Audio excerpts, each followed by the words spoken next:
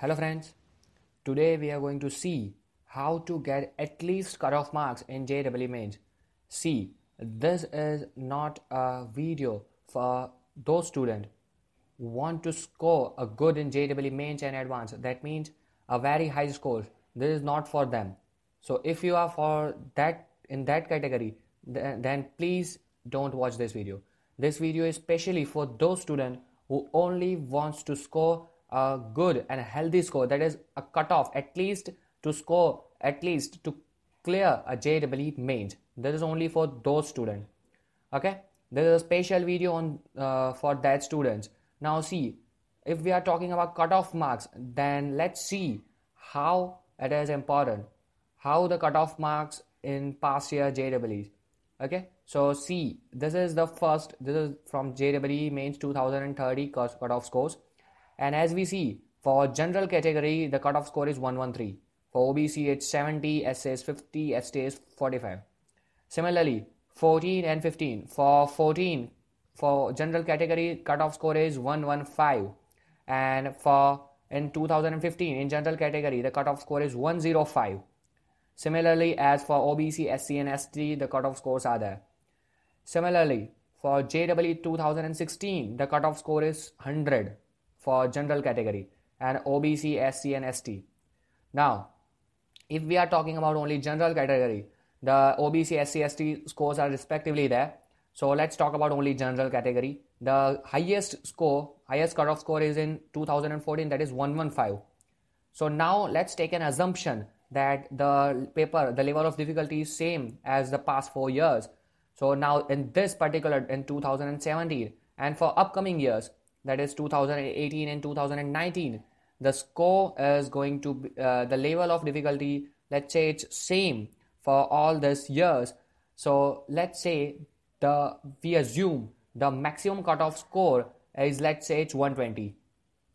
From this day the score is 115 highest, but we assume the score for this particular years is 120. So we have to score minimum 120 marks to clear a JEE mains.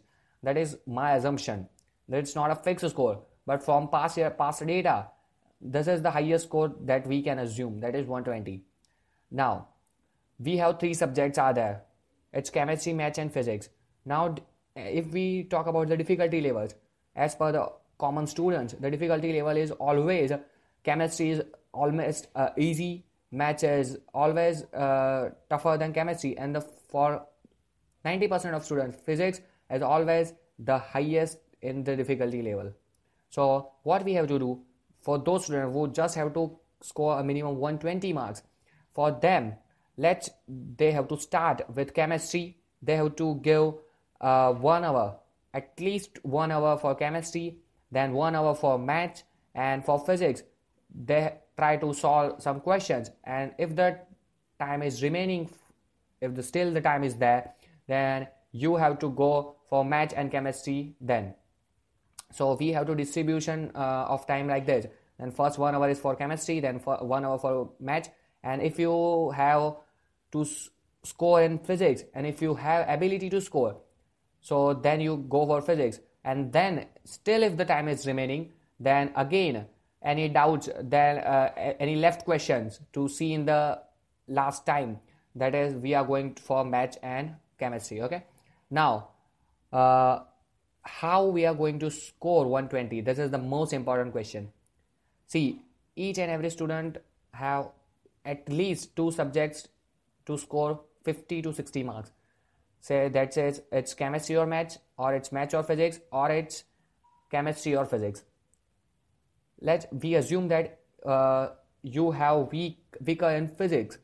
Then what you have to do? You have to score 60-60 in physics and chemistry, 60-60 in chemistry and maths, and let's say 20 or 10 marks in physics, then you have score 130 and you clear the mains. Similarly for the respective 3 pairs. Okay. Now I'm going to tell you which topics should you have to cover for score this 50 to 60 marks, at least 50 to 60 marks in chemistry, maths and physics. Now let's start with chemistry, because chemistry is the easiest all the time. So these are the chapters we have to cover. First of all, it is mole concept. there is always a one question from this chapter. Then it's coordinate chemistry. 1 to 2 questions are there. Alcohol, phenols, compulsory 2 questions, a very important chapter to cover. P block elements, 2 questions are there. Atomic structure, 1 to 2 questions are there. Similarly, here gaseous states, 1 questions are there. Hydrocarbons, 2 questions. It's also an important question. Aldehyde and ketones, 1 to 2 questions. D and F block elements, also again 1 to 2 questions. General organic chemistry, again 2 questions are there. Now see, if you see the questions, the number of questions are there, then we have 1, it's 2, 4, 6, 7, then 8, 9, 10, 11, 12, 13, 14. So we have 14 to 18 questions by just covering these topics. I'm not going to tell you cover all the topics. 14 to 18 questions, that means 14 into 4. That means you are going to score at least a 52 to, let's say, 70 marks in just chemistry session. And that's quite enough for those students who just only have to try to just clear the JEE Mains. Okay, so just concentrate on this particular topics, and then you are going to clear JEE Mains. That is for sure. Now let's go for mathematics.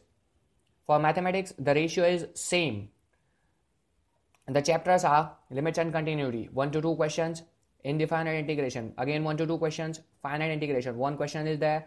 For lines and circle, 1 questions is there. For application of derivatives, again 1 to 2 question is there. Similarly, for quadratic equations, 1 to 2 questions. Application of integration, 1 to 2 questions. Complex number, again 1 to 2 questions. And for coordinate geometry, it's 2 questions are there. This is a common number of questions asked in every JEE Mains. I'm not going to tell you to cover all the topics, all the chapters. Again, if you see the number of questions here, it's also ranging from 13 to 17. That means again you are going to score 50 to 70, between 50 to 70 marks in mathematics session. Now, again, if you have time though, then you have to score at least minimum 10 to 20 marks in physics, then 50 marks in 50 to 17 chemistry, 50 to 17 math, and then 10 to 20 in physics. Then it's going up to 130 and you will clear a JEE Mains. It's quite easy, but you have, the most important thing is what to cover. Some students, mostly students do, they try to cover all the topics, all the chapters, each and everything. Please don't do that. You don't need to cover all the topics and all the chapters. You just need to cover particular things which are continuously asking, which are frequently asking in JEE Mains. Okay. Similarly, the important chapter for physics. See, physics is almost always a tough for the students. So these are the chapters to cover for physics. Fluid mechanics, 1 to 2 questions. Thermodynamics, 2 questions are there. Work, energy, power, again 2 questions are there. Electrostatics, 2 questions. Current, electricity, 2 questions. Wave optics, 1 to 2. And ray optics, 2 questions are there. If you see the questions number ranging here, then it's 5 and 5, 10 and 12. That means 12 to 15 questions. That means again 50 to 60 marks in physics.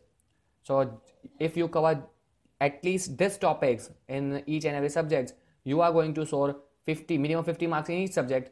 That means minimum 150 marks in JEE Mains. So your score will be range from 150 to 180. So if you cover all the topics, then you are clear. You are going to score between 150 to 200 in JEE Mains. And if you just cover the 2 subjects here, and then you are going to just clear a JEE Mains.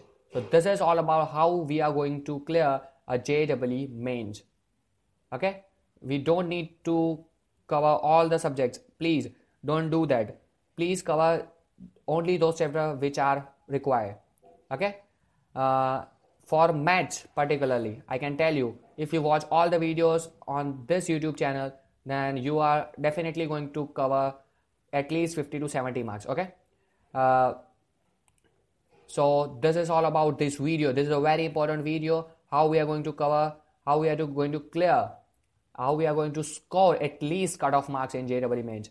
I am going to post one more video for the tips and tricks to score good marks in JEE mains. Okay, so for that, keep watching, and thank you for watching this video. If you like this video, don't forget to share it and hit that subscribe button.